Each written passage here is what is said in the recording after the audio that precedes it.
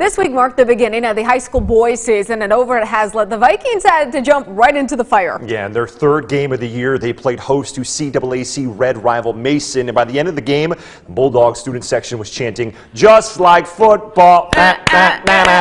Okay, this young man had that Friday feeling flowing through his veins, and let me tell you, buddy, we are here for those vibes all day long. Mason dropped its season opener to Jackson Northwest, so the Bulldogs came out with a ferocious bite, up by 21 points at the start of the fourth quarter, and they just kept scoring at will. 6'8" Austin Stone gets the bucket to go, and he didn't stop there. They just kept feeding the big fella in the fourth. Mason rolls past Haslett 63-36. As we showed you